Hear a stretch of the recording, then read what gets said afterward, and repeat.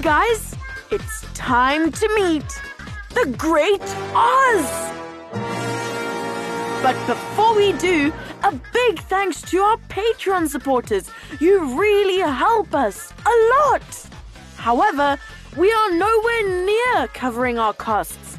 Remember, if you support us on Patreon, you not only help us bring you more episodes, you also get ad-free episodes, loads of Patreon-only episodes, a shout-out on the show, and the amazing Green Kid Craft subscription that brings amazing activity boxes right to your doorstep. These normally start at $25 a month. If you choose our Green Kids Craft promotion on Patreon, you'll get 3 months free. Just go to patreon.com and search for By Kids for Kids Storytime. And now, before we get on with the story, this chapter is huge. It's a monster. No, not that kind of monster. It's just really long. So we've decided to release it in 2 parts. So here we go. The Wizard of Oz by L.Frank Baum. Chapter 11. The Wonderful City of Oz. Part 1. Even with eyes protected by the green spectacles, Dorothy and her friends were at first dazzled by the brilliancy of the wonderful city. The streets were lined with beautiful houses, all built of green marble and studded everywhere with sparkling emeralds.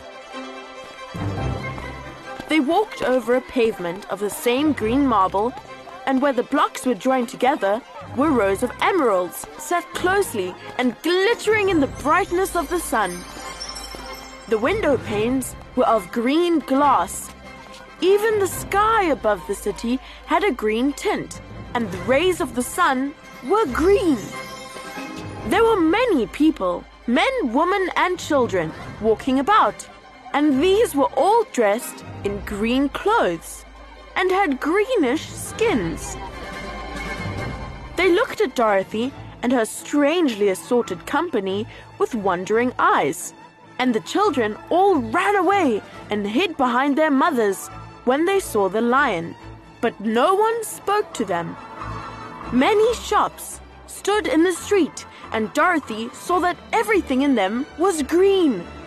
Green candy and green popcorn were offered for sale, as well as green shoes, green hats, and green clothes of all sorts. At one place, a man was selling green lemonade, and when the children bought it, Dorothy could see that they paid for it with green pennies. There seemed to be no horses nor animals of any kind. The men carried things around in little green carts, which they pushed before them. Everyone seemed happy and contented and prosperous.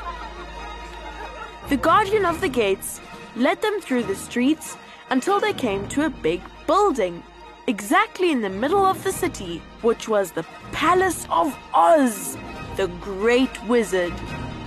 There was a soldier before the door, dressed in a green uniform and wearing a long green beard. "Here are strangers," said the guardian of the gates to him, "and they demand to see the Great Oz."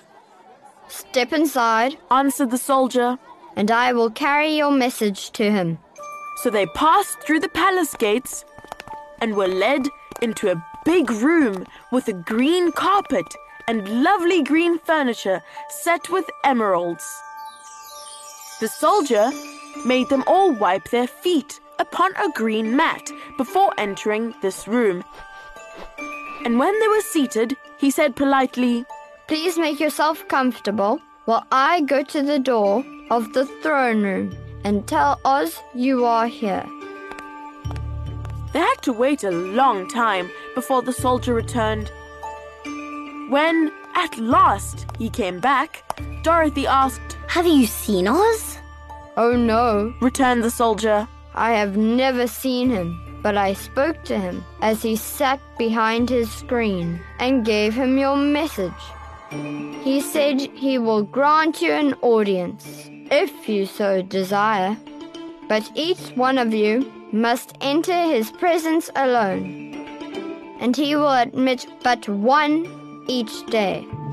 Therefore, as you must remain in the palace for several days, I will have you shown to rooms where you may rest in comfort after your journey. Thank you, replied the girl. That is very kind of Oz. The soldier now blew upon a green whistle. And at once, a young girl dressed in a pretty green silk gown entered the room. She had lovely green hair and green eyes, and she bowed low before Dorothy as she said, "Follow me and I will show you your room." So Dorothy said goodbye to all her friends, except Toto, and taking the dog in her arms, followed the green girl through 7 passages and up 3 flights of stairs until they came to a room at the front of the palace. It was the sweetest little room in the world, with a soft, comfortable bed that had sheets of green silk and a green velvet counterpane. There was a tiny fountain in the middle of the room that shot a spray of green perfume into the air to fall back into a beautifully carved green marble basin. Beautiful green flowers stood in the windows, and there was a shelf with a row of little green books. When Dorothy had time to open these books, she found them full of queer green pictures that made her laugh. They were so funny. In a wardrobe were many green dresses made of silk and satin and velvet, and all of them fitted Dorothy exactly. "Make yourself perfectly at home," said the green girl. "and if you wish for anything, ring the bell. Oz will send for you tomorrow morning." She left Dorothy alone and went back to the others. These she also led to rooms, and each one of them found himself lodged in a very pleasant part of the palace. Of course, this politeness was wasted on the Scarecrow, for when he found himself alone in his room, he stood stupidly in one spot, just within the doorway, to wait till morning. It would not rest him to lie down, and he could not close his eyes, so he remained all night staring at a little spider which was weaving its web in the corner of the room, just as if it were not one of the most wonderful rooms in the world. The Tin Woodman lay down on his bed from force of habit, for he remembered when he was made of flesh. But not being able to sleep, he passed the night moving his joints up and down to make sure they kept in good working order. The Lion would have preferred a bed of dried leaves in the forest and did not like being shut up in a room, but he had too much sense to let this worry him. So he sprang upon the bed and rolled himself up like a cat and purred himself asleep in a minute. The next morning, after breakfast, the Green Maiden came to fetch Dorothy, and she dressed her in one of the prettiest gowns made of green brocaded satin. Dorothy put on a green silk apron and tied a green ribbon around Toto's neck, and they started for the throne room of the Great Oz. First they came to a great hall, in which there were many ladies and gentlemen of the court, all dressed in rich costumes. These people had nothing to do but talk to each other, but they always came to wait outside the throne room every morning, although they were never permitted to see Oz. As Dorothy entered, they looked at her curiously, and one of them whispered, "Are you really going to look upon the face of Oz the Terrible?" "Of course," answered the girl. "If he will see me." "Oh, he will see you," said the soldier who had taken her message to the wizard. "although he does not like to have people ask to see him. Indeed, at first he was angry and said I should send you back where you came from. Then he asked me what you looked like. And when I mentioned your silver shoes, he was very much interested. At last I told him about the mark upon your forehead, and he decided he would admit you to his presence. Just then, a bell rang, and the green girl said to Dorothy, That is the signal. You must go into the throne room alone. She opened a little door, and Dorothy walked boldly through and found herself in a wonderful place. It was a big round room with a high arched roof, and the walls and ceiling and floor were covered with large emeralds set closely together. In the center of the roof was a great light as bright as the sun, which made the emeralds sparkle in a wonderful manner. But what interested Dorothy most was the big throne of green marble that stood in the middle of the room. It was shaped like a chair and sparkled with gems, as did everything else. In the center of the chair was an enormous head, without a body to support it, or any arms or legs whatever. There was no hair upon this head, but it had eyes and a nose and a mouth, and was much bigger than the head of the biggest giant. As Dorothy gazed upon this in wonder and fear, the eyes turned slowly and looked at her sharply and steadily. Then the mouth moved, and Dorothy heard a voice say, I am Oz, the great and terrible. Who are you, and why do you seek me? It was not such an awful voice as she had expected to come from the big head, so she took courage and answered, I am Dorothy, the small and meek. I have come to you for help. The eyes looked at her thoughtfully for a full minute. Then said the voice, Where did you get the silver shoes? I got them from the Wicked Witch of the East when my house fell on her and killed her. Where did you get the mark upon your forehead? That is where the Good Witch of the North kissed me when she bade me goodbye and sent me to you.